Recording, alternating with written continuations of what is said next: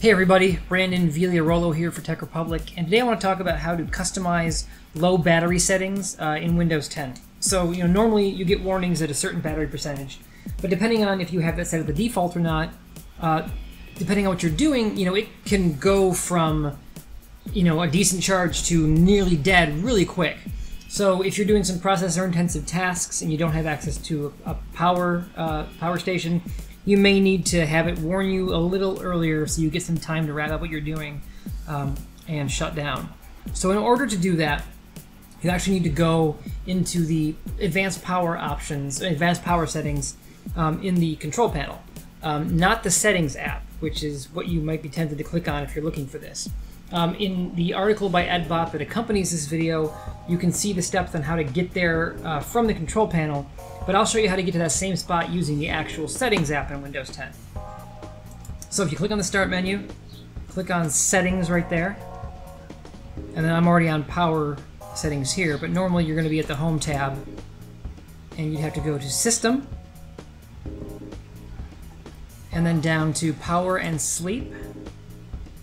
And then from here, scroll down to additional power settings, click on that, and it will open the actual control panel window itself.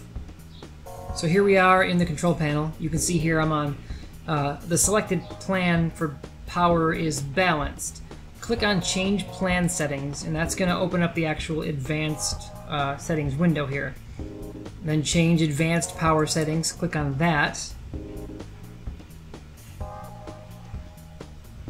And here's where you'll see some actual really particular controls here for your power. You can tweak a lot of stuff. You can turn off sleep settings. You can have it so your Wi-Fi adapter shuts off at a certain point. All kinds of stuff. But what we're concerned about in this case is battery. So go down here to battery, click on that, and you'll see you get a number of different options here. Basically divided into a few different categories. You'll get here like critical battery level. So let's look at critical, for example. Normally by default you'll see it's on a battery or plugged in, you got 5% warnings. And then you'll have a critical battery notification that whether or not you actually want it to warn you, and then an action that the computer will take. In this case, mine's set to hibernate if I ever get to that critical point. If you want to change these levels, you can do that by clicking on the percentage there and just literally adjusting it up and down or typing in the percentage you want to set. Same with low battery as well. When you're on low battery, when to notify you, at what point. So you can adjust this up or down as well. So that's really it. Once you make the changes to how you want them to be, hit apply and then save changes here.